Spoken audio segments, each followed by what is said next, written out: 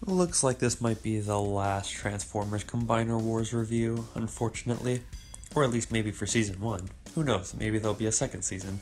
But judging by how this one turned out, this might be either the end of Combiner Wars and the beginning of something brand new, which I will get into later. But right now, let's just focus on this last review of Transformers Combiner Wars. So let's get straight into it. So for those who are Windblade fans, don't worry, she's alive, she's all good. At first, if you've seen the episode, you'll think that she's one with the Allspark, but in reality, she's not. And for those who don't know her story, I'm also going to get into that as well, but real quick I'm going to say she was talking to one of the Titans, Metroplex, and for those who don't know her backstory, before she became an assassin and killer in this Combiner Wars, on her home planet, she was a city speaker, and she was able to communicate with the Titans, so people like Metroplex, I guess. That's pretty much the only one I know, I guess. I don't know if you would count Omega Supreme and Triptychon as Titans, but who knows. Maybe if they do create something like that, if for a new show or something like that, who knows. But yeah, she was talking with Metroplex, going on, like, Metroplex was saying how she abandoned him and the Titans and everything, how she became a killer. They heard her thoughts that she's angry and she's full of rage. And she's sorry about it, and she asks what she should do. And that's when Metroplex tells her to remember her place as a city speaker. And so, while she's laying on the floor still, like, maybe dead, she comes back to life, and she summons Metroplex, or at least his hand, comes flying out of Cybertron's ground, which I guess is kind of cool, because that ties into, if you've played the Fall of Cybertron game, Metroplex was literally a city, but Optimus was controlling him, not really Windblade. But that was kind of cool still. So yeah, you see him, and he crushes the shit out of Starscream, or, well, doesn't crush him, but he grabs Starscream, who, if you don't know by now, still is like the weird goo stuff, because he's being controlled by the Enigma of combinations. And so he grabs him, and then this part is awesome. It's the reason Optimus went to go get Megatron in the first place, because if you recall that he said that they needed a lot of firepower to enable them to destroy the Enigma.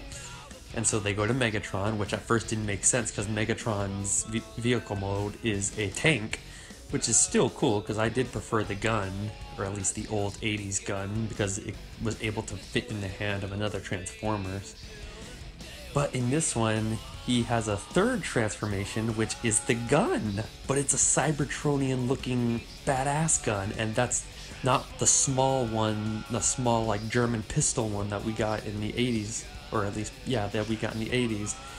It was like an actual cool big gun that looked like the size of if he actually did transform into it. And so Optimus grabs the gun, because, it's usually how it goes when they work together, and fires the shit out of Starscream. And Starscream's dead. He most likely is dead. He blew up, but what's dumb is the Enigma is still a thing. It's still alive.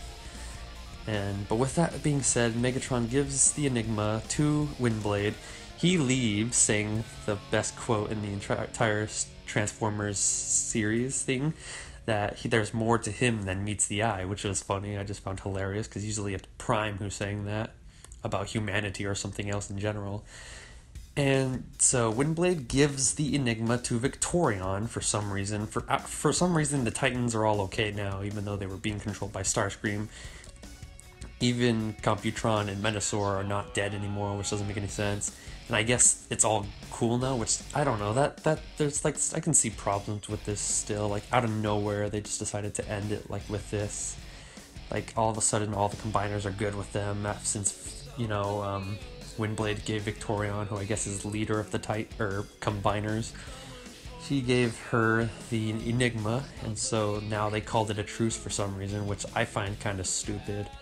I think they could have done a lot better, or writing-wise, for the story to make that happen, make something else better and awesome happen. But I don't know, what are you gonna do? I still enjoyed it. I still enjoy this Combiner War series, and I hope they create something new or have a season 2 to it. And now this is the part where I say they create something new. Because at the end of the day, when Optimus, Mistress of Flames, and Rodimus are all like saying, "Hey, good job, yeah, it's all good, we're good, we won," Windblade turns, looks towards her home planet and some other planet that's off in the distance, and she says the Combiner Wars may be over, yes, but the Titans have returned. And then it shows a picture of a Titan, like with blue eyes at first, then they turn immediately red, which could be Metroplex or something different. I thought it was Unicron. Hey, and you never know, who maybe he is a Titan. Maybe he's the ultra powerful God Titan or something, I don't know. But that'd be cool, wouldn't it? I think so. So that's where it all ends off. Like I said, I bet it could have had a better ending to the Combiner War, making a truce with the Combiner Wars. But, you know, it's too late. What are you going to do? Hopefully they create something cool like the Titan Wars or something like that. Attack on Titan Transformers style. That would be funny, but no. That most likely won't happen. But it was still a good show. I enjoyed it. So anyways, if you enjoyed this review, then click the like button. Go over to my channel and, you know, subscribe, look over some other videos if you want. I don't know, do something. And if you did enjoy this whole little Combiner Wars series, leave down in the comments what your favorite part about it was, I guess, your favorite scenes or whatever. And I'll talk to you all later. Peace.